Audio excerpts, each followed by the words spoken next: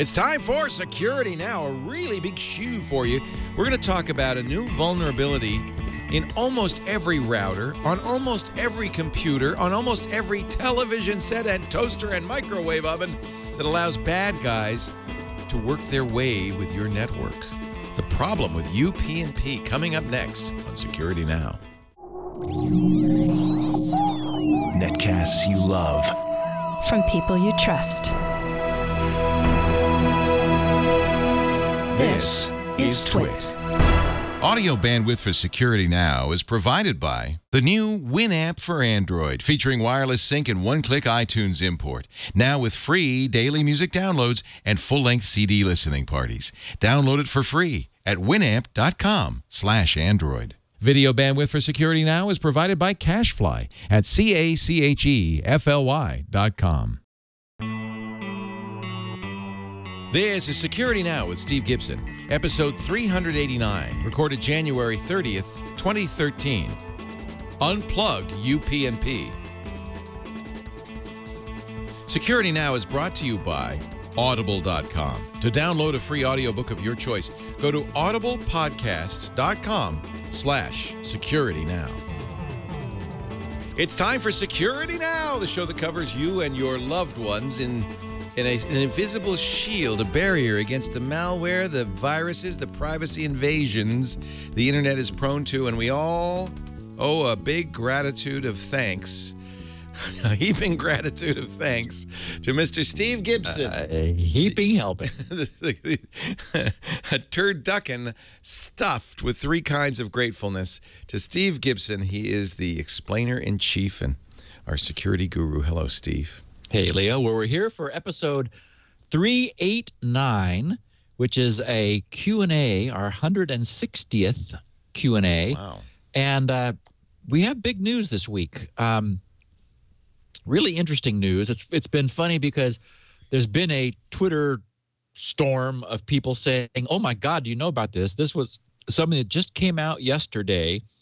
Our old friend H.D. Moore, who, you know, is the famous original author and curator of the Metasploit framework, which we've spoken of many times in the last 8 years, and HD, you know, pops up on the radar from time to time. He finished about a month ago a 5.5-month scan of the entire internet for exploitable universal plug-and-play router ports. Oh, dear. And he found 81 million. That's not individual routers, though, right? Yes, 81 individual routers. 81 million individual exploitable routers. 2.2% of the entire public IP v4 address space has open, exploitable, universal plug-and-play routers on them right now. It's a disaster. And when you say exploitable, is it theoretically exploitable, or there are known exploits that can take advantage of these routers? Known exploits. Oh, crap. We're going to go into it in detail at the top of the show. And I have no choice but to quickly add scanning for that to Shields Up. So that'll be the first change I make to Shields Up in years. I mean, that's what Shields Up is for, is to allow people to check themselves. Yeah. So I'm going to do that. I'm surprised it's so low. If you say it's only 2%, I would have thought that virtually all routers. Isn't UPnP on by default on routers? No, but this is it. It should never be on the public side. It should never be exposed to the internet. Oh, you're saying that you could, from the outside, use UPnP. No, any hacker, Leo, can take over people's private networks. Oh. 81 million of them. That doesn't sound good. No, this is really bad. That doesn't sound good, you know. Yeah. You know, and you know, this, we've talked about this. We've known about this. What was funny was I saw there's some dialogues happening in Twitter where people kept the @SGGRC in their dialogue, and they were saying, yeah, Gibson told us about this 2 years ago. It's like, well, yeah, And, and I wrote, of course, Unplug and Pray famously 11 years ago. Wow.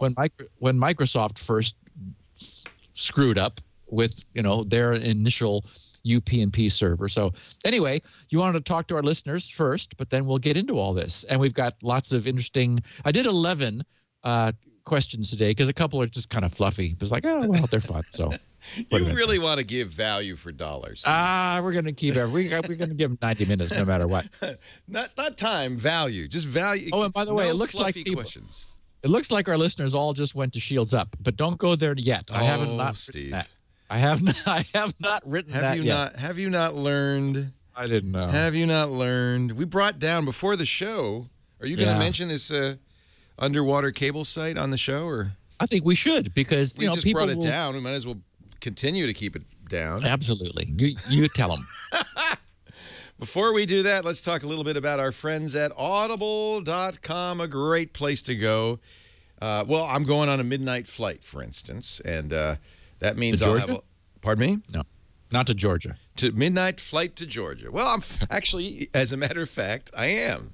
Oh. I'm going to Atlanta, and then I'm then changing planes for New Orleans. So you're right. I am on a midnight flight to Georgia on at midnight tonight.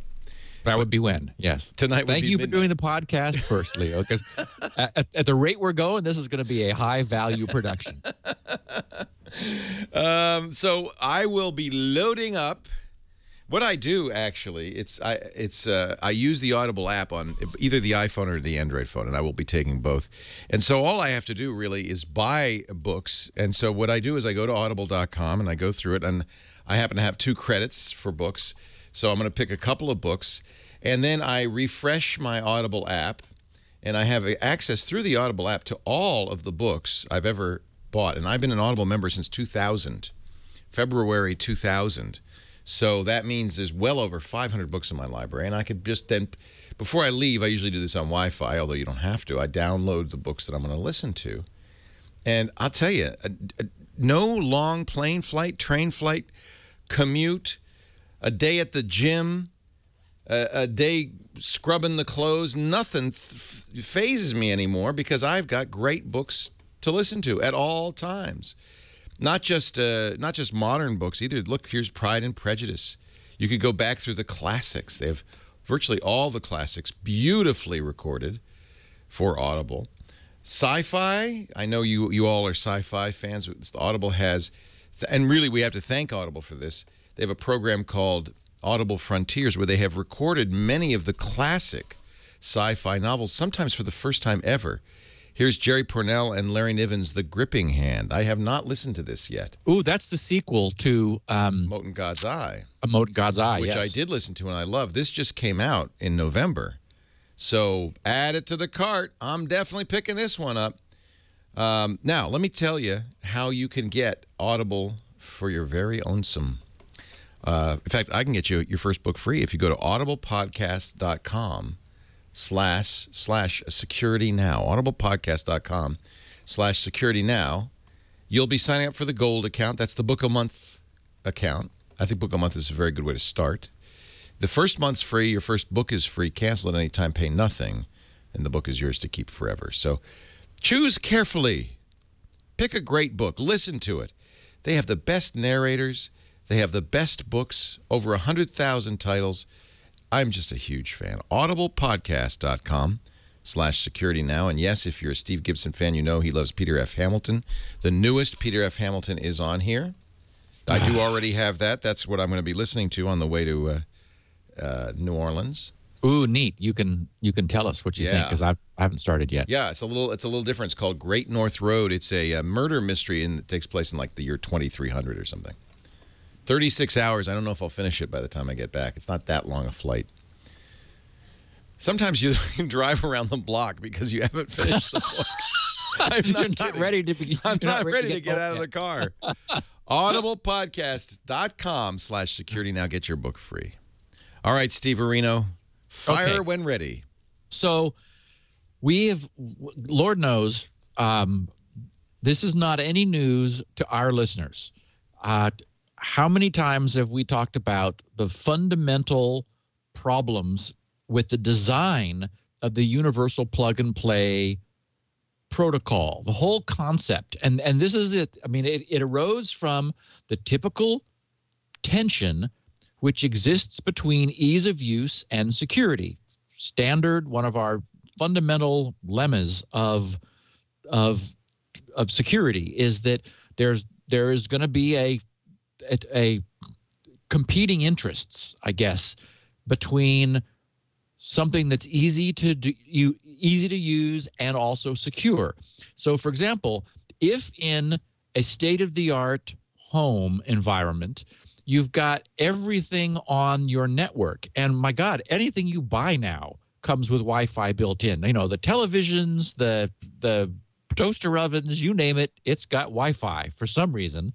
And in order for these things to self-configure, of course, they have DHCP, Dynamic Host Configuration Protocol, which allows them to ask for an IP from your router.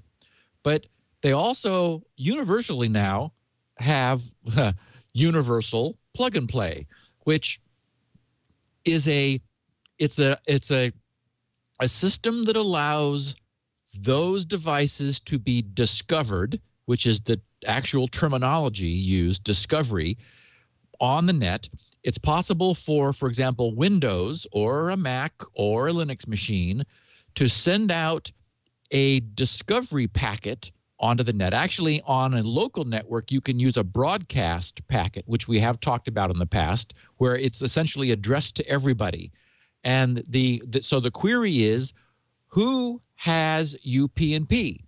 And those devices that have universal plug and play will respond to that query, and then the computer starts to talk to them one at a time, asking them about their capabilities, what sort of interfaces do they have, and so forth. So the problem with that is that if something, there are several problems. First of all, computers respond too.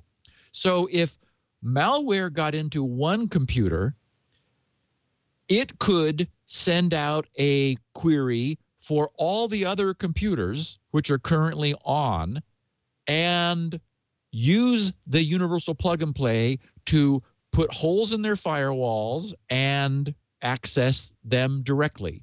So, because that's one of the main capabilities of universal plug and play is router configuration. For example, BitTorrent is a well-known, deliberate universal plug and play client. So when you run BitTorrent on a machine in your network, it tracks down your router through UPnP, and it says, hi there, what is your external IP address? Because that's not something which is known inside the network. Inside the network, you only have private IP addresses. But BitTorrent needs to know your current public external IP address so that it can tell other BitTorrents out on the internet how to contact you. So it asks the router, what's your public IP? Thank you very much. Now, please give me an open port. And so the router configuration is changed through this universal plug and play dialog to allow BitTorrent to receive unsolicited incoming traffic to the IP that the router has just disclosed to it and routed to the machine running BitTorrent so that it's able to knit itself into the big BitTorrent network in the cloud. So there's a typical example of the way this should work. At no point in time has it ever been suggested that any of this should be functioning on the public interface, that is on the outside facing surface of the router. All of this is universal plug and play, only makes sense. It's only designed for inside your home, inside your office, inside your LAN, your local area network, never on the WAN, on the wide area network, on the internet. It turns out that through just not caring, I mean, the only way to explain this is that no one cared, a huge number of routers do have universal plug and play exposed. That is this same interface that I was just describing, very powerful on their public side, on the public-facing interface, such that if a hacker knew the router's IP address, that hacker could send universal plug-and-play queries to the router with the same level of control and power as happens inside, because there's no password. There's no security. There's no logon. The whole, and here again, I mean, it would be nice if there were, but if there were, then universal plug and play wouldn't just work by itself, by magic. And like when it's in your in your home network, it's because there's no security, there's no password, no authentication at all. It is authentication free. That's what allows all of this just to work automatically. And of course, we know, we've talked about it before. The Xbox, for example, game console, famously needs UPnP enabled on the router so that it's for gaming network knitting themselves together. It needs to open ports through the router to itself so that incoming traffic can get to it. So, and Skype, same thing. Skype, one of Skype's early successes was that it was able to connect to Skype instances behind NAT routers. And there's a bunch of ways, sort of flaky and not really reliable, but they kind of mostly work for arranging, if you don't have universal plug and play, to connect two endpoints behind routers. But because it doesn't always work, the Skype system also had to have so-called relay nodes, which were outside, where if two endpoints behind routers could not get to each other, then they would relay through this other point. So, and that's why you and I, Leo, have famously selectively opened some ports that we use with our Skype clients and to give us a non-relay connection, because you get a much better Skype result. What happened was, as universal plug and play became more popular, Skype added that technology. So now Skype is a universal plug and play user, and it's able to solve this problem by itself, by opening ports and saying, finding out from the router what's my public IP, and then sending that to Skype Central so that somebody who wants to connect to you knows where to send the packets and to which port the router opened for that stuff to come in. So that's a good thing. I mean, it's a convenience. Massively convenient. And it even required with like gaming boxes like the Xbox. We've talked about this before. I think Microsoft invented this for the Xbox, because if you want to do Xbox Live and play games against other people, you need to open those ports. Yeah. So, but the key is no authentication. Anybody can access it. And if this stayed constrained to your private network, that would be enough concern. Now, listeners who've been paying attention will know that we have talked, I think it was maybe a couple years ago, that it came to light that some routers had universal plug and play enabled on their public interfaces. And I remember clearly saying to our listeners, oh my God, make sure that's not you. Log into your router, see whether there's a way to disable UPnP on the WAN. The problem is there typically is not, because it's not supposed to be on in the first place. It's a mistake. It's an oversight.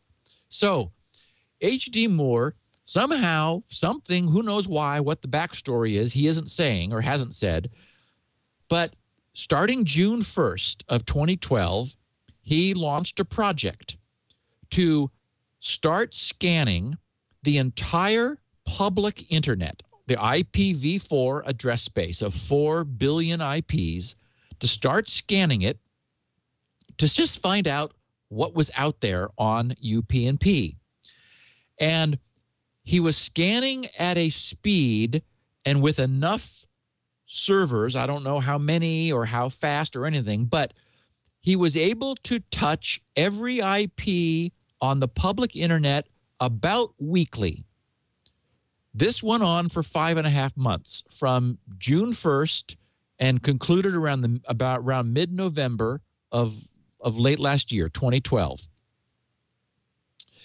He found 81 million universal plug-and-play exposed routers. Now, the number should be 0, and there's 81 million. So what that says is that 81 million routers will respond to a hacker's universal plug-and-play query and say, yeah, I'm here. What do you need? Now, how can I help you? How can I help you today? What can I do to make your day better? My configuration is your configuration. Oh my God. The response. So this is different from. I just want to make this. I want to understand this. This is different because if you have UPnP turned on in your router, this does not mean you're opening yourself up to the outside world. It means you're opening out yourself to things on inside your network who are reconfiguring your router. So how does it happen that the router opens UPnP to the outside world? Is this WAN administration? Is this, what is this setting? There is absolutely, I mean, think about it. Think what this means. This is your router is promiscuously responding to unsolicited incoming nonsense from the public. Sniff my ports from the public internet and saying, hi there. What would you like to change? So this is a flaw in the fundamental design of the router. Yes. Do we know the manufacturers that do this? Oh, yes. Okay. All 1,700 of them. It's a bug. Is this a bug or is this a feature? I'm sorry. It's 1,500 vendors and 6,900 products. I'm guessing Cisco and Linksys are one. Well, yeah, Leo, remember, was it last week or the week before, we talked about how many of them hadn't even bothered to fix the WPS flaw. Right. Okay, so I'll just share the executive summary from H.D. Moore's paper. I tweeted a short bit.ly link to the PDF a few hours ago, so it's in my Twitter stream. It's bit.ly/UPnP/FLAWS, all lowercase. So it's bit.ly/UPnP flaws.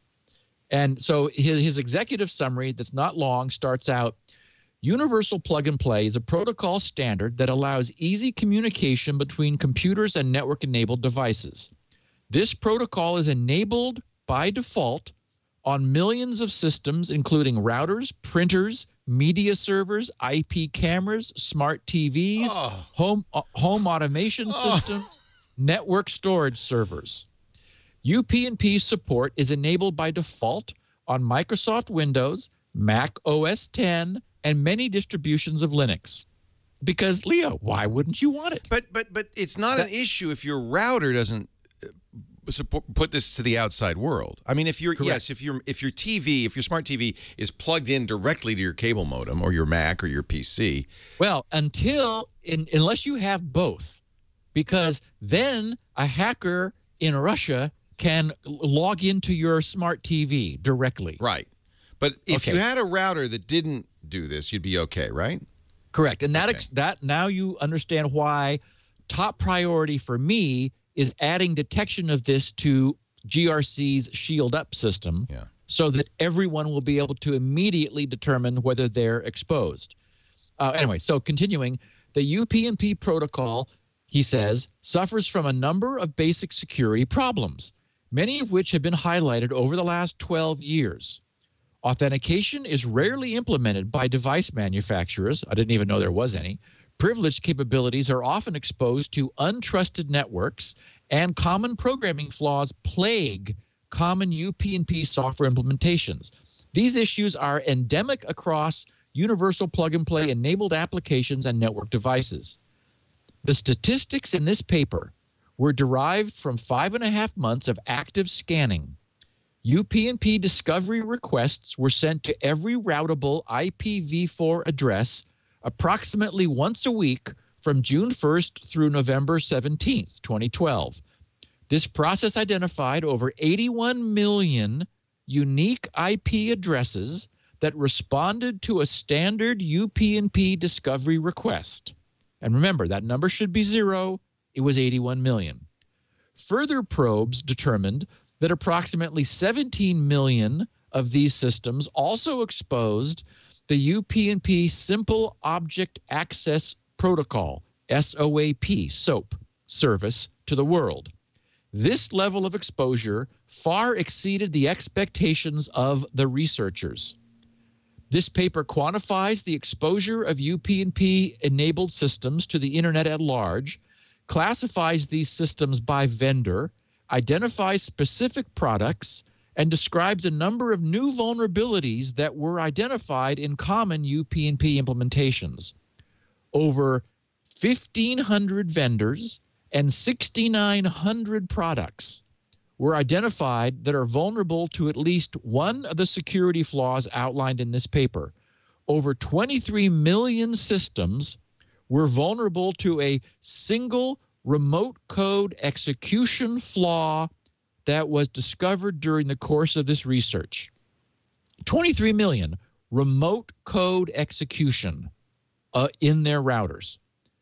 Rapid7 worked with CERT to modify the open source projects and device manufacturers vulnerable to the and notify the open source projects and device manufacturers vulnerable to the issues described in this paper. Unfortunately, the realities of the consumer electronics industry will leave most systems vulnerable for the indefinite future. For this reason, Rapid7 strongly recommends disabling UPnP on all internet-facing systems and replacing systems that do not provide the ability to disable this protocol. Rapid7 has provided a number of tools to help identify UPnP-enabled systems, including the free Scan Now for UPnP, modules for the open-source Metasploit framework, and updates to the Nexpose vulnerability management platform. So, to summarize, 2.2 of the total IPv4 address space has exposed universal plug-and-play services, which is 81 million unique IPs.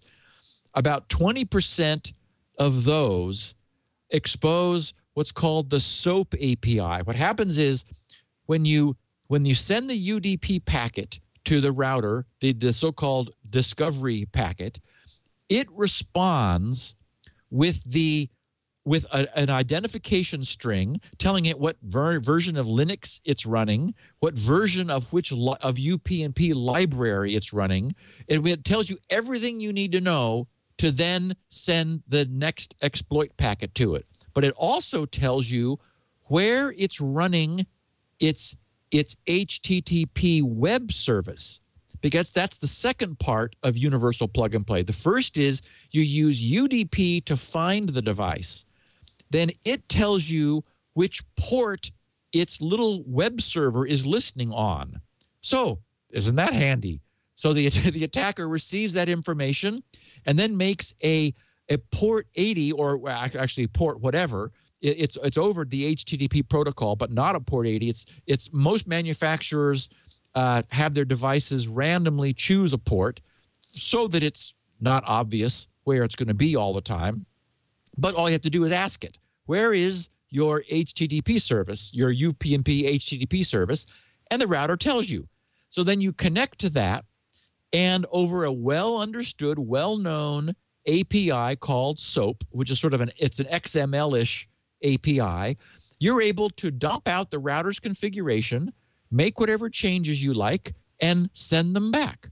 And router will, just as it does if you're an Xbox in the network, or if you're Skype in the network, or if you're BitTorrent in the network, it doesn't care. It makes whatever changes in its configuration has been asked for, meaning essentially that it takes the router out of the way for anyone who wants access to your network internally, and all the devices on it are then available. So in their analysis, they found that 4 development kits accounted for nearly 3/4, 73% of all the discovered universal plug-and-play instances. So from their scan and the fingerprints that they were able to obtain, mostly from the thing just saying, this is what I have, in the first response packet, it just lays it all out for you. They determined where the software came from that they were talking to. And there are, unfortunately, this is very heterogeneous. I'm sorry, very homogeneous, not very heterogeneous, meaning very few kits have been used across most of these, and they're buggy as hell. So they found that there is one kit called the Mini UPnP, which 332 different products use. 69% of those still have version 1.0, which has multiple exploitable flaws. A different library, which actually came originally from Intel, and then became the portable UPnP SDK, is now, then it went open source, and it's called Lib UPnP. 23 million fingerprints out of the 81 million that replied match a version of UPnP that exposes the system to remote code execution. And then get this, Leo, only one UDP packet is all it takes to exploit any of the 8 newly discovered Lib UPnP vulnerabilities, which, as I said, affect 23 million routers out on the internet. And since it's a single UDP packet, you can spoof the source address. So it's impossible to know where it came from. Wow. Someone drops it on the internet, aims it at you, and it executes a vulnerability that exists in your router. So 11 years ago, I've seen some people say, hey, Steve, doesn't Unplug and Pray, your free utility from December 28th of 2001, doesn't that fix this? No. What the problem was that in classic Microsoft fashion, whatever it was, it must have been XP, an early version of XP, first offered, whoa, the universal plug-and-play interface. Isn't this wonderful? We'll be able to configure everything automatically.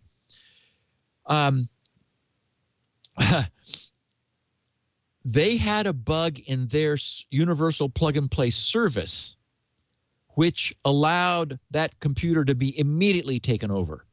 And at the time, there were no other universal plug-and-play devices anywhere.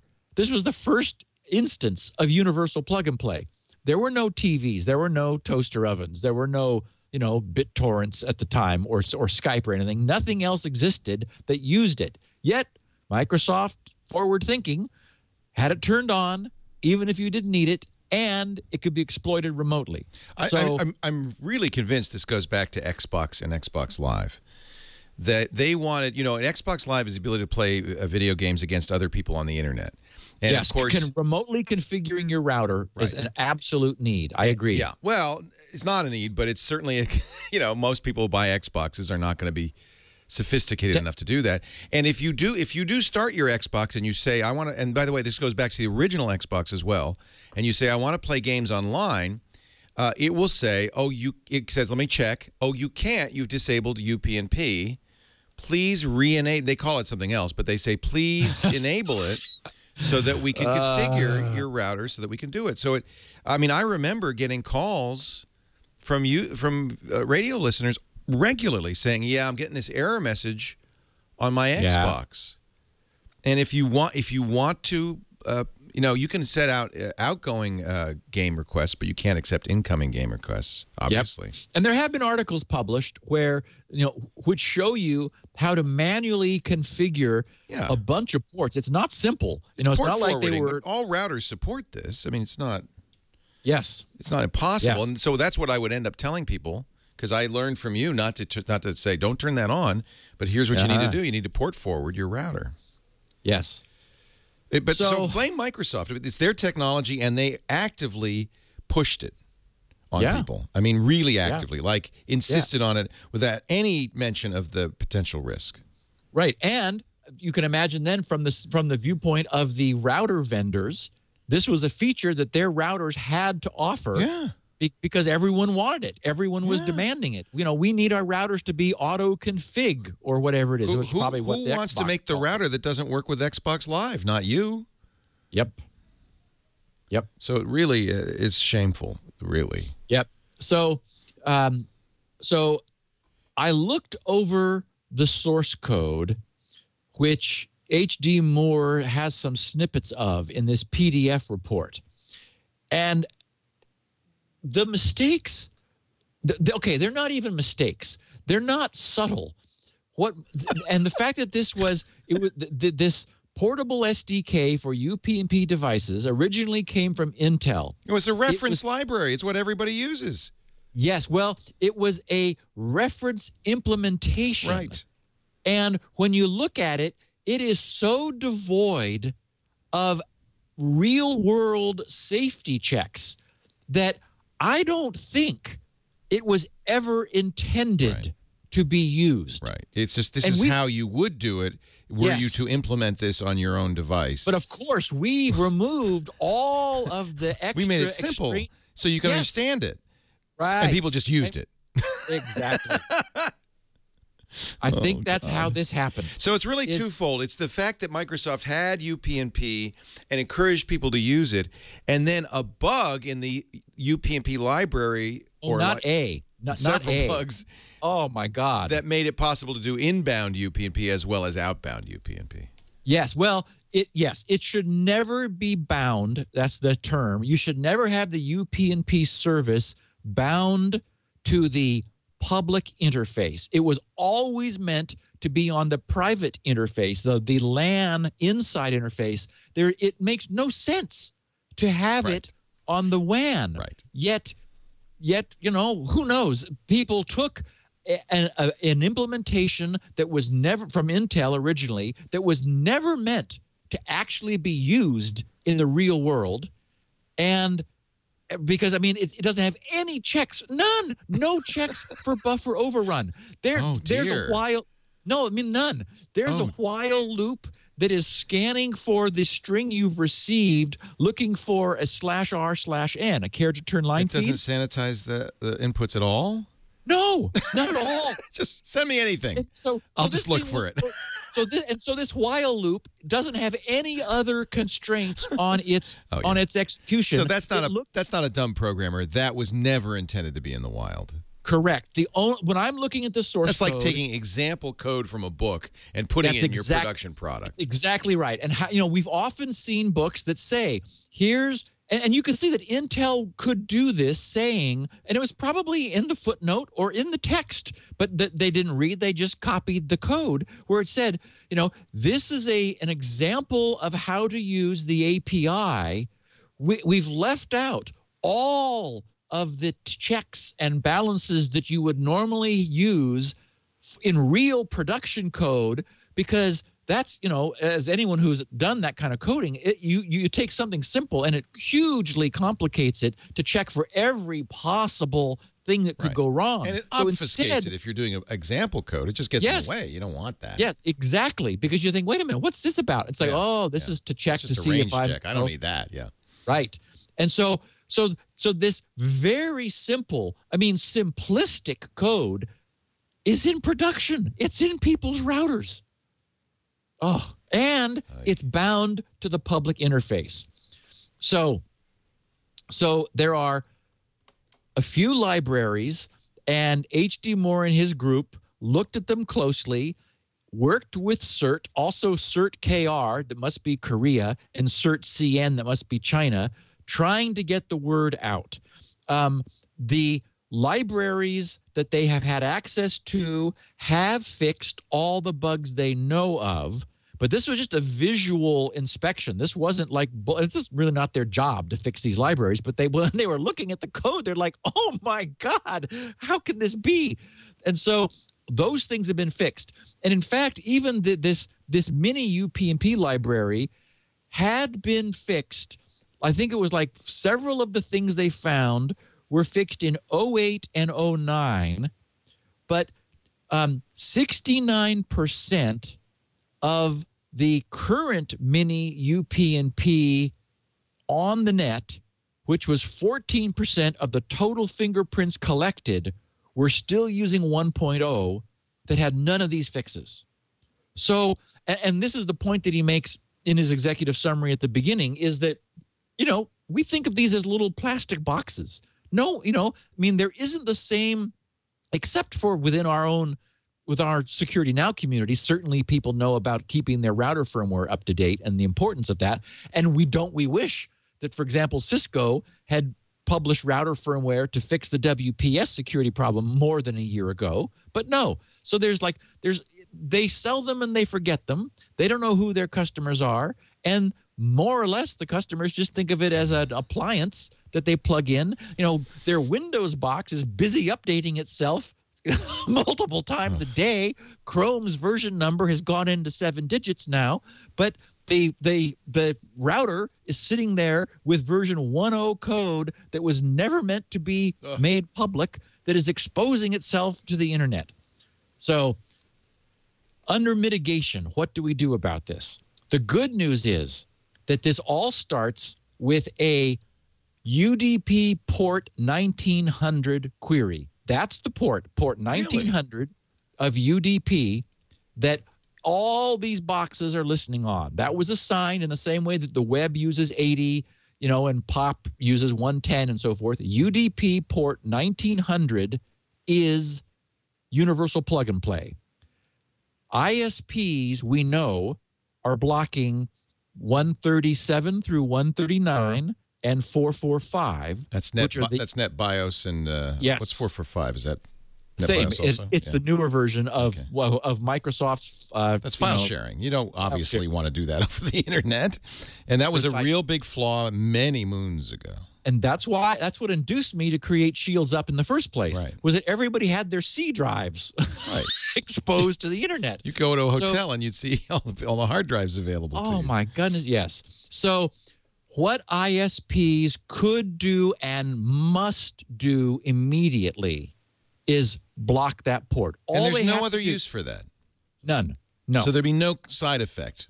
No collision. There is no reason for any ISP subscriber to ever receive incoming traffic on port 1900. None.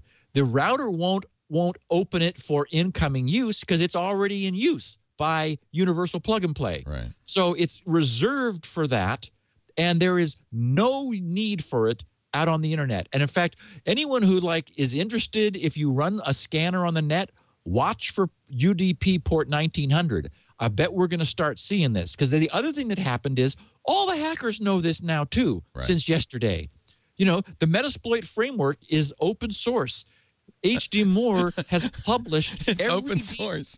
Yes, every detail about how to do this, how to take over 81 million routers anonymously. And he's not doing that maliciously. He's doing that as a public service. In full disclosure. Yeah. Before he went public, he worked with all the various CERT organizations. They contacted all the router vendors. Were promptly ignored.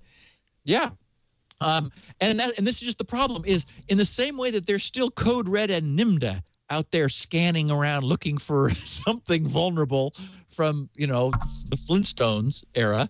Similarly, there are routers that are never going to get fixed. There's 81 million of them now, and it's not clear how many of them are going to get fixed. And the other problem is many of these do not have an ability. They may, in fact, disable universal plug and play on the inside, but leave it enabled on the outside. Yeah. That's really bad. Yeah. So disabling UPnP isn't going to work on all routers. It's not clear. It's not clear that it shuts down the daemon. It may this is worse than the WPS flaw. Oh yeah, this is horrible. This is way worse. Yeah, WPS you have to be nearby. Right. Here, anywhere. They're not going to sleep in China and Russia right now because they're going to have too much fun with this. Unbelievable. So mitigation really has to come from the ISP for most people. You certainly should turn off UPnP in your router, but I do that routinely. Yeah, and it again, may not be enough. It's why a priority for me is to add detection to Shields Up. That's when when I disconnect from you in an hour from now, Leo. That's what I'm going to start on. That's easy because you'll just test for port 1900, right? Well, yes. But right now. Shields Up is a TCP test. Oh, you need a UDP. Yeah. Well, I have all that technology. I've got DNS servers and all kinds of other stuff. I mean, it's not. It'll take me a couple days to nail it down and get it right and do the UI and all that. But now, if I use Shields Up right now, it will tell me if port 1900 is open, right? Well, only if TCP 1400. Oh no, I get it. I get it. Open. I get it. And now, if you knew which TCP port your UDP service was on, then it would tell you that was open. But you'd have to do a 65535 port scan. It's random. Yes, it's random. So that's crazy. And I'm sure, but I'm going to ask that DDWRT, Tomato, and the other custom firmwares for routers don't have this problem, I would guess.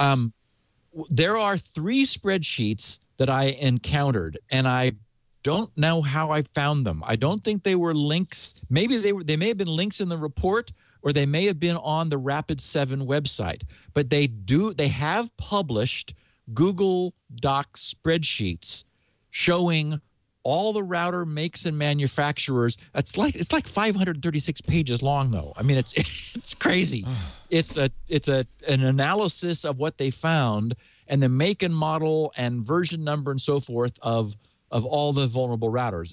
Fundamentally, I mean, the only way to know is to get a test from outside. Now, he mentions in the executive summary, there's this scan now thing. I did create a bit.ly link for it before I tried it. And then I decided not to share it on Twitter because it's a disaster. The hackers write hacking code. It's not production code. It's 6 megs. Apparently it requires Java. When I tried to run it, it scanned a little bit, then just died. Yeah. And who knows why. So maybe it's useful. It's bit.ly/UPnP scan. And that will take you to the page to download Rapid7's free scanning tool. And that's a Windows only, by the way. There are instructions for how Mac and Linux users could use Metasploit framework. Well, that's the other thing. You could try to exploit your own network. Well, yes. It would be interesting to find out which devices in your own network are vulnerable. And of course, the problem is it would be nice if it were cross-platform. Right. At this point, it isn't. But it's also. Well, let's just stop security now. Right now, go to work. We need this. Get this thing done. Fix Shields Up. We need a UDP night port scan now. Stat pronto. I know. What do you think? It'll take you a day, 2? Because really, the clock is ticking on this, right? You're not even going to be around for your show this weekend. No. Okay. Well, but I'll make sure if you send Chad the information, we'll plug it like crazy. Yeah, I will let you guys know as soon as I have it up. Okay. And we'll tweet it, and I'll be at least on email, so I'll be able to tweet it and everything. Yeah. Rapid7 has a UPnP tester. Do you know what Zen Server says in our chat room? Have you seen that one? That's the one. That's the one, and it's not good. It's use it at your own risk. It's huge and awkward. It asks for your email address, they want to upsell you, and it requires Java. Apparently, someone tweeted that he had to install Java in order to run it. I've got my Java well under control here. Yeah. So it's not a great solution. Well, Steve's will be the best. Just get it. Well, and that's the other problem is it's an internal scanner. What we want is an external scanner, which is what Shields Up is. Your servers probe our network. Yes, and then report back on what the results of the probe have been. Yep. I'll have it up in a couple days. Yeah. Okay, good. Thank you, Steve. And of course, it'll be written in assembler. Yeah. Not that it matters because it's server side. So, although don't you used to, and I think you still do have a download that I can run also, right? There's like an additional little. There was something I had. I don't even remember the name of it now. I'm trying to remember myself. There was some little agent thing. The agent. You don't do that anymore? No. There was just no need for it. I think I did a rewrite of the whole technology, and I obsoleted that. Well, and what we're trying to do anyway is to see what it looks like from the outside world. That's what you report back. That's the whole point, yes. Well, you should still disable UPnP on your router if it's enabled. I don't think anybody listens to this show has it enabled, but... Right. I would say if you don't know you need it, disable it, and we'll hope for the best. And I will very soon have a proactive test that anyone can, just go to GRC. I'll make it easy to find, and it'll just, send that packet to you and let you know if your router responded or not. And if it did, that's not good. And to reiterate, does DDWRT or Tomato, do you know, or have you? It's a lot of. I don't know, but I have to imagine that at least the latest versions of them are fixed. So I would say across the board, get the latest firmware you can for whatever router you're running. And that's another point that I wanted to make. I'm glad you brought it up again, Leo. Many existing routers who are still using the standard manufacturer firmware may have this problem. But switching to a as you said, Tomato or DDWRT firmware, if it's available and compatible with your router hardware, that also solves the problem, presumably. And I would guess, but I'm going to have to check this database, that Apple routers are not prone to this. They don't actually have UPnP. They use NatPMP instead. And remember, it's not the UPnP per se that's the problem. It's the external exposure, which is a complete mistake. Right. That makes in theory, if you didn't have UPnP in your router, whether for whatever reason, it seems unlikely that there that there would be an external exposure. Like they would put in a feature that they don't give you access to. So okay, wow, this is terrible, terrifying, and terrible. Yeah, well, I didn't need anything more to do, but I got to do this. Oh, I'm so sorry. But, I mean, golly, get to work. Oh, it'll be good. I'm sorry, get to work. Oh, my goodness. Well, it's frustrating to not be able to test for it, right? You don't know. Yeah. Amazing. Yeah. Continue on. So, I'm just wondering whether the Scan Now utility does allow you to give it a starting and an ending IP. And if you knew a friend's IP, you could run Scan Now with that single IP as the starting and ending IP. And they mentioned in the documentation that causes it just to scan the one IP. And that would route the packet out through your router across the internet to their router and back. So you could use if you had a partner, you could use Scan Now. You mean the built-in Windows tool Scan Now? No. This thing they call Scan Now. This Rapid 7 thing. Yeah. The Rapid 7 thing that you get at bit.ly/UPnP scan, UPnP SCAN. If you set that up outside your network, that is to say on someone else's network, and knew what your public IP was, you could say, okay, John, scan me. And then I think that would work. Could you use something like Nmap or tools like that? Nmap's used to do Well, you could certainly use Metasploit. You could use Metasploit. Metasploit, yeah. But the idea is it's got to be on the outside. So you need I get it. You need a friend someone else, a friend to send it in your direction from the outside. Right. And of course, Shields Up will do it in a day or two. This is traditional pen testing. This is what people do. Yeah. They look for vulnerabilities, and now there's another one. Yeah. We should offer a service, I'll scan you. I'll scan you if you'll scan me. Well, I have that. It's called Shields Up. It just doesn't do this one yet. Yeah. And again, we're not recommending Rapid 7. It's not. It crashed on Steve's computer. I'm seeing others in the chat room say it crashed for them. You have to use Java in the browser to make it work. It's a piece of junk, actually. Yeah. So we're not saying that's the solution. It just seems to be the one available right now. You know what? I'm going to put the chat room to work. Maybe by the end of the show, they'll have another choice.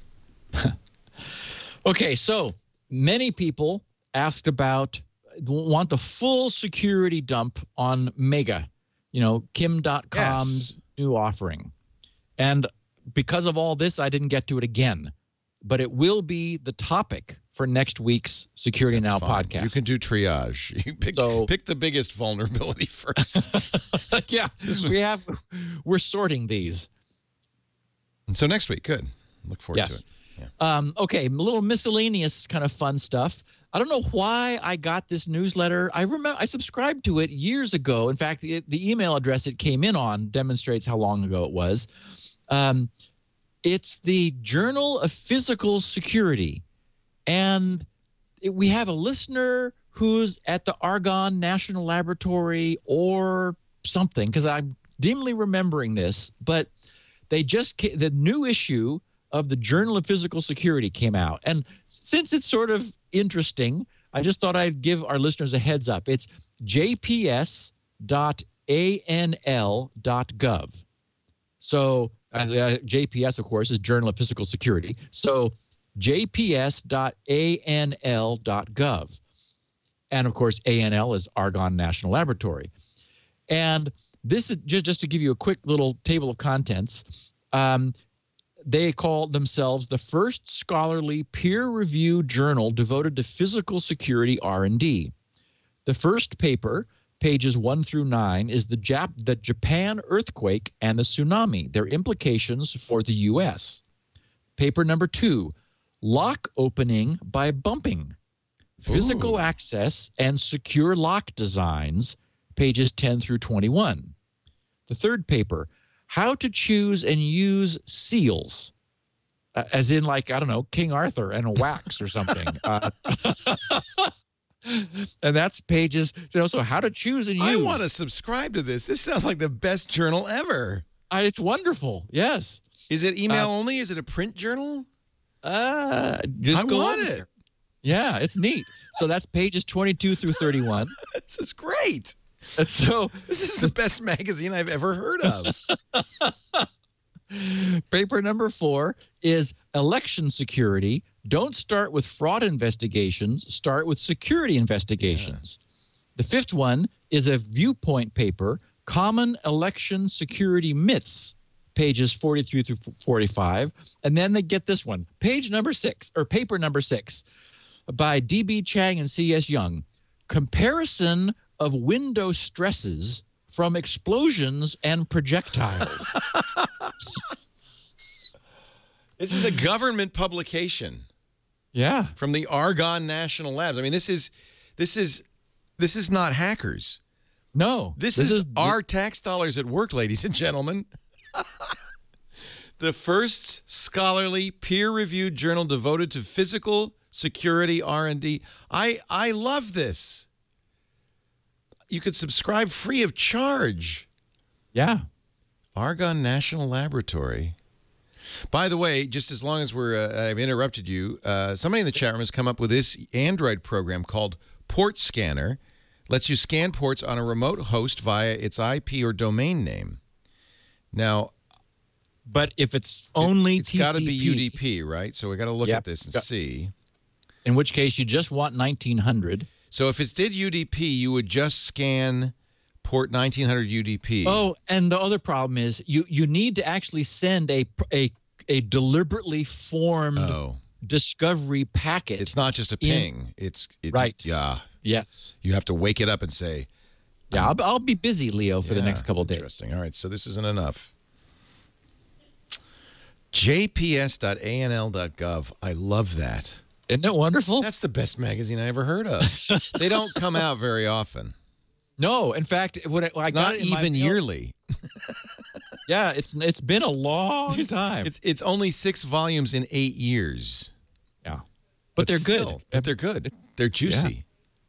You can download them as a PDF. I'm sending these to my Kindle right now. Comparison of window stresses from explosions and projectiles. Freaking awesome. Ever wanted to know? Who has that job?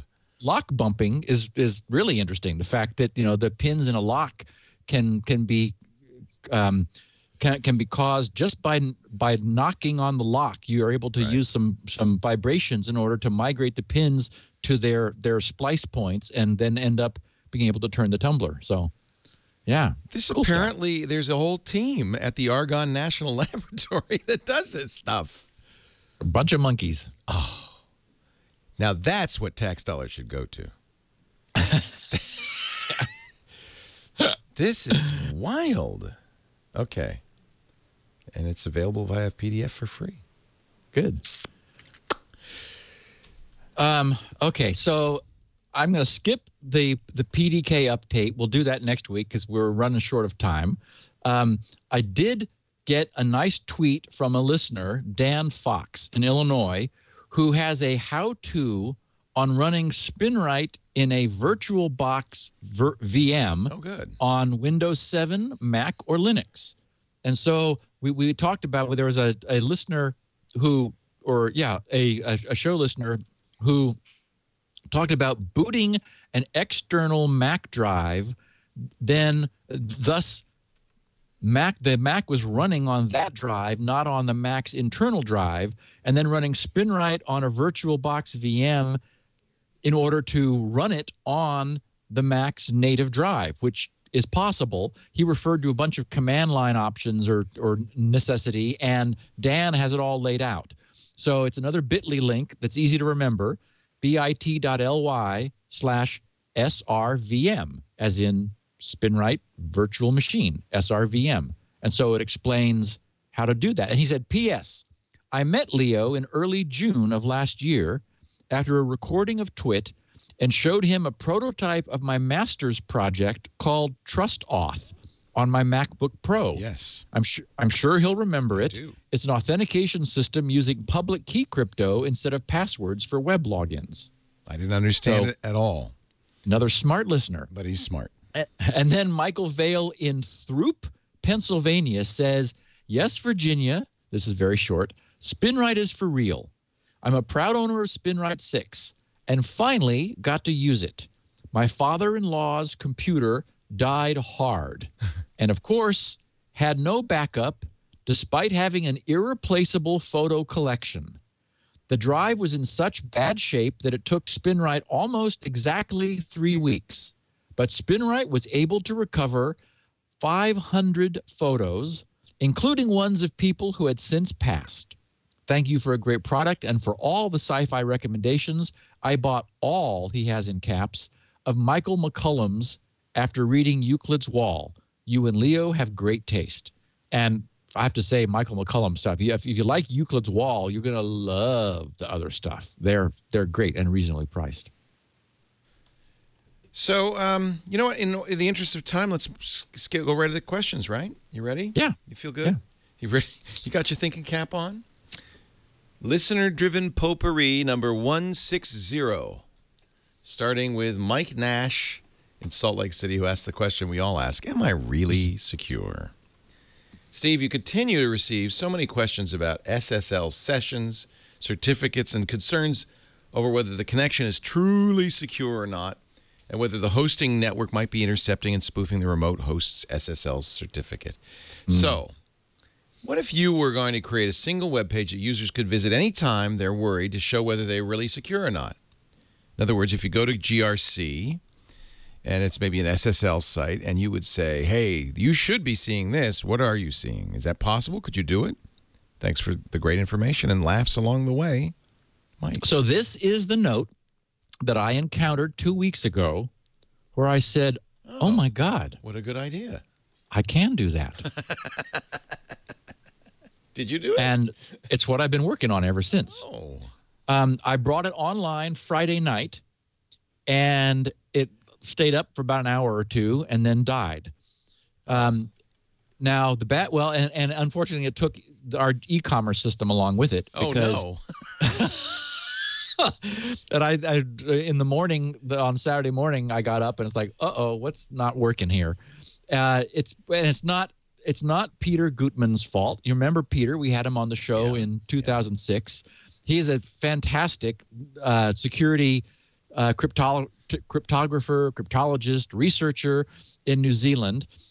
We had him on the show in 2006 because he fully examined Windows Vista's DRM content protection model, and he wrote this beautiful paper called the longest suicide note in history. And By so the way, had Microsoft's still alive, but okay. Yeah, but Vista didn't last very long, so he was certainly right about that. Anyway, I use a library called CryptLib, which is Peter's. It's very nice and very clean, and it turns out that there were some things I didn't understand about the way it was caching sessions, because in doing this test, in fact, Leo, if you can probably grab this PNG if you want to take a look at it. It's just grc.com/SSL_fingerprints_technology .htm. PNG. No, .png. All right. It's a picture I made of the web page when it was working. Yep, there it is. Yeah. And it's the most I can blow it up. Oh, okay. So long. I see why. It's formatted it so it's so long. I can zoom in a little bit, but you can't really read it. Wow, this is cool. Anyway, So why did it crash? What happened? Oh, it's that I announced it into my news group crowd. You told people about it. That's and they all began to play with it. Oh dear. And so it was reissuing sessions for sessions it had already secured. I was trying to obtain the security certificate from them, but being smart, Peter reestablishes existing sessions using the standard SSL session resumption technology, so he doesn't get a security certificate every time. I didn't understand that. He and I have a dialogue open now, and I had some other questions and confusions. Anyway, what this will do when it's up, it's not up now, is it's exactly what Mike was asking for. I was hoping that I could make it completely automatic, that you could bring up a web page that would get the fingerprint that it has received from the server and compare it to one that it has received from me and see if they're different. Unfortunately, JavaScript does not have permission for a reason I don't understand, because I don't see it being any kind of a security problem. But there is not in the current JavaScript API a means of obtaining security information about the session.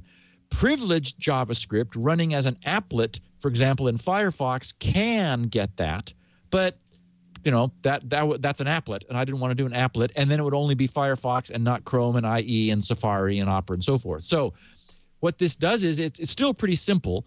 If you're anywhere where you think someone may be spying on you, in your company, in your educational institution, anywhere, you can simply go to this page. It'll be called Fingerprints, and just bring it up, and it will show you a block of the most popular websites' fingerprints, and also grc.com, where you happen to be.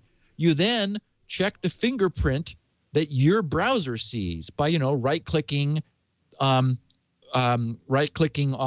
the page and saying view certificate, and all the certificates show you the fingerprint. What's the key of this is it's not possible to forge a fingerprint. That is unforgeable. So an SSL proxy, as we've discussed often, can forge the identity of a remote site if your computer trusts it. And it would trust it if it has received a certificate authority cert from your company, from your university, or whatever, in which case it can do on-the-fly forgeries.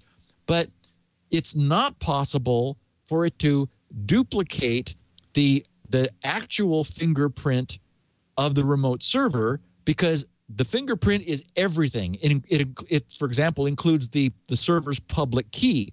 Well, it can't use the same public key because that only matches the private key, and no one knows what the remote server's private key is. So the point is, I will probably next week announce that this system is up and running, and it'll be the first new service that GRC has offered in a long time. or at least I thought it was. Now it looks like we're going to have the UPnP scanner also.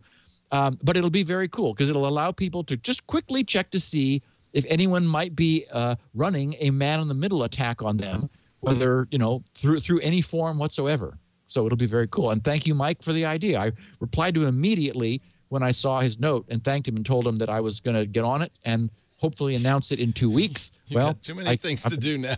Yeah. That one's going to wait as well.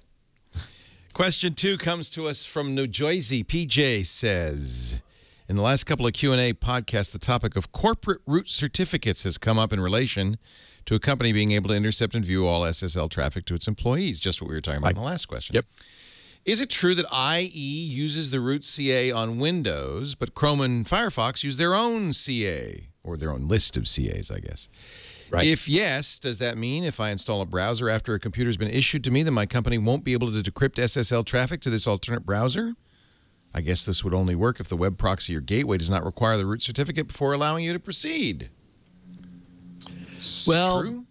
It's not quite correct. What very likely happens is that when your computer is given essentially a fraudulent certificate authority certificate, it is also given a client certificate. We've not talked about that very much because our typical use of SSL is only to authenticate the remote server. We're anonymous. So we're making an anonymous connection from our end to a non-anonymous authenticated server on the other. But there is in the SSL protocol the provision for the server asking you for a certificate. Well, we don't normally have one. I mean, most of us don't, except that in a corporate setting, this spying SSL proxy, this interceptor, it would require a client certificate because it also wants to identify who's making this request. So it's going to lock on to you and ask you for a client certificate. So what that means is if you had a computer that came in, you brought your own computer in from the outside and tried to connect it to the corporate network, it would probably fail. It would say, I'm sorry, this computer is not authorized to use our network. What that really, that's code for, we asked for its certificate and it didn't have one. So, go talk to IT. Well, of course, if you talk to IT, they'll give you not only a certificate, but a fraudulent certificate authority that and they'll say, oh, now you'll be able to use your computer on our network, which opens it up to spying. So that's likely what happens. Now, as for certificate authorities, it is the case that Firefox, from day one, implemented their own, they call it NSS, it might stand for Netscape Security Service or something. That's the library, their own SSL library, which it contains all of the Mozilla security infrastructure, and it does have an entire populated certificate authority store. So that's true for Firefox. Obviously, IE is going to use Windows native store, and I wasn't sure about Google because from the stories we've talked about in the past, we've heard them being very proactive with certificates, yet when I was doing the work for the fingerprinting system last week, I noticed that the dialogues that came up in Chrome looked like Windows, which led me to believe that Chrome was in fact using Windows security model. So I did some digging, and I found Google's, they call it the root security policy. And they said Google Chrome attempts to use the root certificate store of the underlying operating system to determine whether an SSL certificate presented by a site is indeed trustworthy, with a few exceptions. And then they say, in order for Chrome to be able to trust a root certificate, it must either be included by the underlying operating system or explicitly added by users, which of course we're talking about here in the interception concern. If you are a root CA, the following contacts should be used. And then they list, how to get a hold of Microsoft, Apple, the Linux people, and Android for if you were a certificate authority who wasn't current, who just launching, you would need your root certificate moved into all of these places. So they're saying, don't call us. We're using the OS's underlying technology, not our own. So that's the answer. Everybody uses the OS's with the single exception of Firefox. And that's probably as it should be. I mean, you don't want a whole bunch of search stores. And they'd be out of sync and messed up. And, well, the security issues would be significant as well. Yeah. And we do install. I have installed my own certificate just once, a certificate authority. And I think it was LastPass. I'm trying to remember. I had to run an app for it to authenticate. I'm trying to remember, but it came with a little plug-in that you'd run, and then it would use their own, which obviously is a scary thing to do. But in this case, I was just going to say that's But I think it was LastPass, but I'm gonna have to try to remember. Anyway, I don't know why it would have been, unless there was a standalone app or something. Yeah, it had to do with using its. I don't use it anymore. I use Google Authenticator now. But remember, you used to have a standalone app that you would run for LastPass to do second-factor authentication. So you'd give it your password, and then it would say, if this isn't a trusted machine, it would say, all right, now you have to run it, and you can put it on a USB key. But in order for it to work, you'd have to install the certificate authority. Ooh. You don't remember that, huh? No. Yeah. Well, anyway, I now use Google Authenticator, although probably that certificate is still sitting there. Yeah, it was Sesame. Thank you, Serge. Sesame was the name of the program, the LastPass program you would run, and it would give you a second-factor code, but it wouldn't work unless you had their certificate on there. Well, okay, it might not have been a certificate authority. It might have been just a certificate. You're right. You're right. Yes. It wasn't a CA. What am I thinking? Of course, it was just a certificate, which happens all the time. I install certificates. Whenever I use PGP, you install somebody's certificate. Exactly. To identify your system to it. Right. Yeah. Yep. Toy, stupid of me. Never mind. Forget I said a thing. Back to the questions. Lee in London, in England. Let's skip that one because we're going to have to skip a few. We're running out of time here. We spent lots of time. Yeah, sorry. And we started late because I had to give a tour. My fault. But 4 is a good one. Yeah. Bill Welker in Colorado Springs, Colorado. Steve, can you refer me to a source to describe and explain the physical handling of packets in internet data traffic? I understand the definition of a packet and its contents in terms of the protocol. I cannot comprehend how a packet is physically sent on the wire. Since a wire can only have current on it or not, i.e. has a potential between two endpoints, that is voltage, I'm having difficulty understanding how a wire can handle so much data in such a short time and carry that data so that discrete packets are maintained. Am I making sense? I've searched and searched on it. It's amazing how fast electrons are. I've searched and searched on this topic and not found any description of the actual physical handling of a packet on a physical wire. I'm not suggesting it's a topic for security now. I want to know if you could refer me to a technical description. I'd be grateful. I just always assumed that the switching, right? It's on and off. It's ones and zeros. Well, yes, but one of the cool things, one of the cool aspects of the technology, he talks about how it's able to go so fast, right, and how we're able to have the wires draped around the floor and they're running gigabit speeds. It's pretty amazing, isn't it? Just crazy, yes. We just take it for granted, frankly, because everything else in the computer industry is magic. Yeah, it's like, why not? It's all magic. Yeah. It's funny, too, because that was I got into a discussion with Jenny about Euclid's Wall, where the theme of the book, as we've described, is that a truly massive set of earthquakes shakes civilization to the ground. And regresses us to sort of a pre-technology mode. And Jenny, sort of, who's not a technologist, said, oh, well, that'll take, a week to get back? I said, oh, no. I said, where did chips come from? Well, the chip place. Okay. The chip store.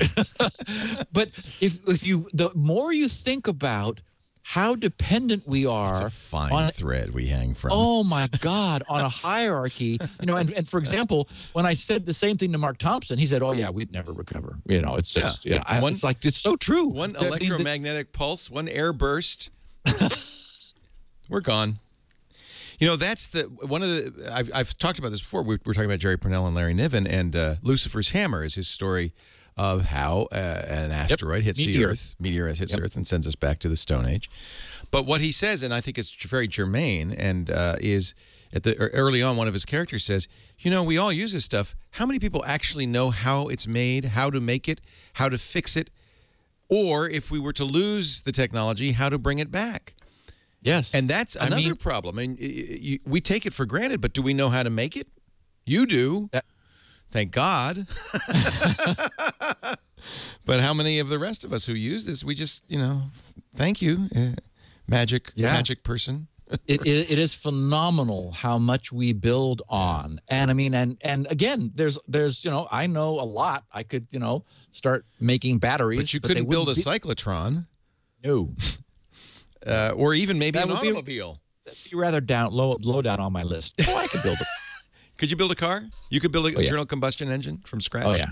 Yeah. Really? Oh, yeah. I took mine apart completely on my I had a little Fiat. I know how they work in principle, but the thought that I could actually make one that would work. Oh, yeah. It would be stinky and noisy and put out a lot of fumes. I'm coming to your place in the case of atomic war then. The EPA would just roll over in their grave. But would you know how to refine petroleum so that you could use it? That's a problem. See? You're right. See? Yeah. But this is life. We've always been interdependent on one another, and it just, we forget. Conveniently, because if we really thought about it, it'd be terrifying. You just stay in bed. Question 5 from, I love his Twitter. Are you done? I'm sorry. Go ahead. We never really answered we didn't Bill's answer the question. Yeah. We just said how bits. do packets, like, how do packets get sent? It's bits. Go to the next question. On and off real fast. Is it really switching? It's just, they're speedy little electrons. Is it modulation or is it actually on and off? They get up to speed. The concept I wanted to actually convey is the notion of differential electricity. That is, it's not one wire, it's two. And that's the key. It's a so-called twisted pair. And people have probably heard the jargon, twisted pair, but it's really crucial. And the reason is that our environment is full of interference, all kinds of noise. And electrical noise, radio noise, microwaves in the kitchen. All kinds of interference. How do these wires not pick that up? Well, they actually do. The trick is that two wires are intimately physically close to each other and truly wound around each other so that they pick up the same noise. They both pick up the same thing. So on one end, the sender, the transmitter, pulls one wire high and the other one low. And that signal moves through the wire and gets to the other end. Well, any interference which occurs along the way happens to both of them. So the only thing the receiver cares about is the difference in the voltage at the receiving end. It sees one is higher than the other. Doesn't matter how much or it matters in which direction, because that's the data. But it doesn't matter whether they're both at 50 volts and amplitude 49 doesn't matter, volts. just their relative amplitude. Exactly, the so-called differential. And the term for the noise is called common mode. The common mode is that voltage or noise that they share is completely ignored, and it's only the difference. And so the transmitter, it moves when it wants to change it, the one that was at a 1 or a high level, it pulls low and simultaneously pulls the one that was low high. And so out at the other end, they flip positions. And then to that, you add, there are many, many protocols that have been developed by clever people over time. The one that was used by the 10-base-T, which is the most simple to understand, is a technology called Manchester coding. The idea is that you have moments in time which which represent bits of data. And with Manchester code, the two wires are, and so we'll subtract one from the other and call it a 1 or a 0. So we've dealt with the differential aspect, and so what's coming out is a 1 or a 0. If it's a 1 for the first half of the bit cell, then we call that a 1 of data. And if it's a 1 for the second half, we call that a 0 of data.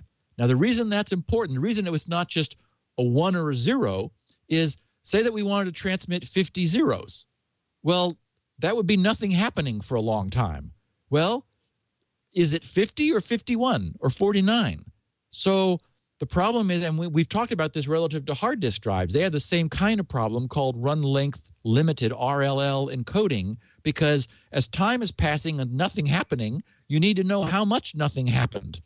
And you need to know exactly how much nothing happened. So instead, they use what are called self-clocking codes. Manchester code is one, where you always have something happen. It's just when it happens. Does it happen early or does it happen late? If it happens early, it's a 1. If it happens late, it's a 0. And that way, independent of the transmitter, the receiver is able to reconstruct the same data that the transmitter sent at the receiving end. And the encoding technologies have gone from that 10 base T simplicity to stuff that, I mean, just boggles your mind, as they go from 10 million bits per second to 10 billion bits per second, 1,000 times more bits over reliably. Yes.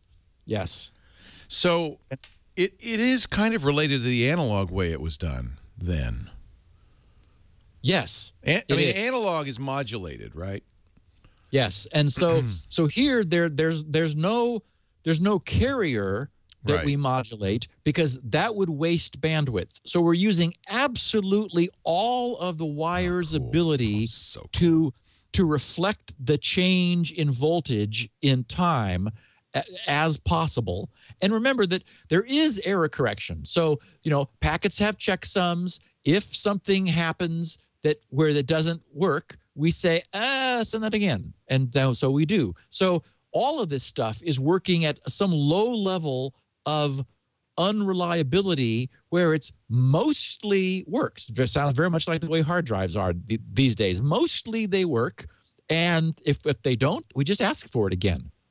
And of course, that's actually one of the differences with magnetic storage versus data in transit. Is data in transit, you can always ask for it again. If it's been written to a hard drive and you can't read it, then there's no one to ask for. Whoever wrote it's long gone a week ago. Who knows how long ago that got written on the drive. So there's no one to ask. Thus the reason we pad the data in a hard drive sector with error correction code so that we can fix it ourselves if we're unable to read it easily. And Leo, with that, we wrap another fabulous podcast. We'll save the rest for later. Thank you for your I have one question, though. I do have a question of my own. Okay. Where's your one of your top PDPs gone?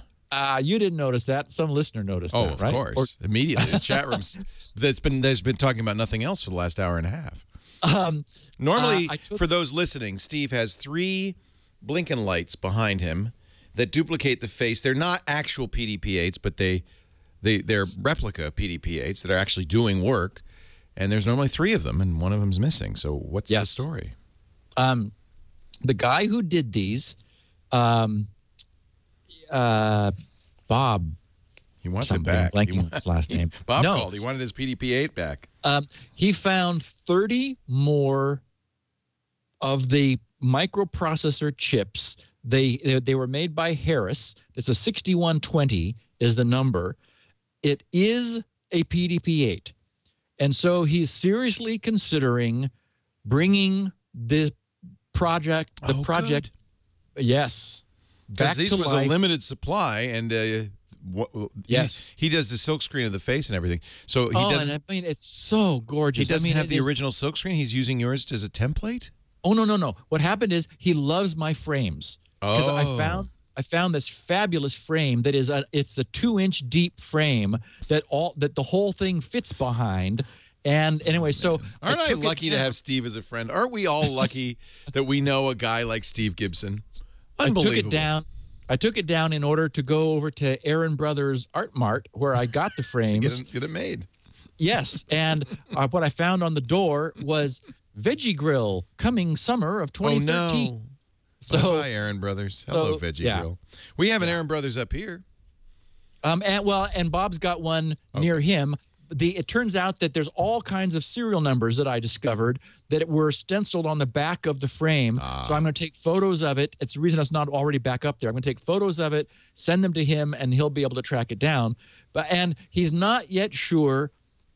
I'm sort of pre-announcing something that I shouldn't. You know he can sell every single unit to the Security Now audience. I mean, like that. They're just so They're just so fabulous. For example, he's wondering, should he just do them as ready to go, turnkey, finished assembled units? He's asked me for permission to embed the code that I wrote, my little utilities, the Blinking Lights program and the puzzle program that I wrote, embed those in the ROM so they'll come built in with that. And of course I said, oh, absolutely. So there may be a project of some sort that would just use up. He feels badly that he's got these 30 beautiful PDP-8 chips, and he could turn them into more of those. So, and they're just works of art. That's just a beautiful little machine. But on the bright side, you've got a Veggie Brothers store opening near. A Veggie Grill, yeah. Jenny, who is a vegetarian, loves She's happy about that. Yeah. Steve Gibson is at grc.com. That's where you need to go right now.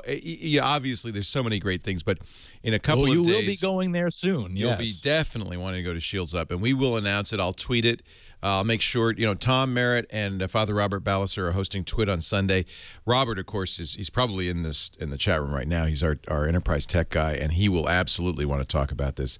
So just send him a note. You could send it to padre@twit.tv if you want, Steve, and include him, and I'll make sure he's up to date on that. And we will let you know. And of course, once you're there, you want to buy Shields Up because SpinRite, because that's the world's best hard drive maintenance utility. You might want to check out the amazingly low bandwidth 16 kilobit version of the show that Steve makes available, and the transcripts, which are frankly lower bandwidth still, at grc.com. Also, that's where future questions can be asked. grc.com/feedback. And someday, perhaps, we'll have your SSL tester there as well. Yeah, I'm gonna suspend it for the UDP vulnerability scan and Shields Up. That's got to take priority. Oh yeah. So I'm gonna do that. I mean, and I'm at a perfect point right now. I sent email to Peter Gutmann this morning asking him how he wanted to proceed on a couple of things that I'd found. Okay. So, and he's like in New Zealand, so Lord knows what time it is there. He's just I think it's probably the middle of the night or something. So I will immediately add the functionality to GRC. I expect it'll take a couple days for me to, mostly just a matter of me coming up to speed on the details of the protocol. All of the infrastructure is in place and bulletproof. And I mean, this is what it's made for. This is what I built GRC originally to do, was Shields Up. So we'll have a new service soon. Yeah, that's really good news. Thank you for doing that, Steve. This show is also available on our website. We both make both high-quality audio and video available at twit.tv/SN. But you can also subscribe wherever podcasts are aggregated, like iTunes and the Zune Marketplace, places like that. And watch live if you want. We do the show live every Wednesday, at 11 a.m. Pacific, 2 p.m. Eastern Time, 1900 UTC on twit.tv. So tune in next week. We'll be back with more Security Now. Don't forget our Security Now YouTube channel, another place you can find it at youtube.com/ I think it's Twit Security Now. No, it's just Security Now. It's just Security Now. Oh, good. Okay. Yeah. We were able to get most of the shows. If you go to youtube.com/twit, you'll get there, and that's got links on the right to all of the shows. And you'll be tempted by all the other goodies. There's so many good shows now. 25 of them. That's why we basically had to create YouTube channels for individual shows, because if you subscribe to our YouTube channel, you get 25 show announcements, like 4 or 5 a day. That's too much. Thank you, Steve. We'll see you next week. Thanks, Leo. It's a pleasure, and enjoy your red eye to the game. No, Go Niners. Talk to you next week. Security Now.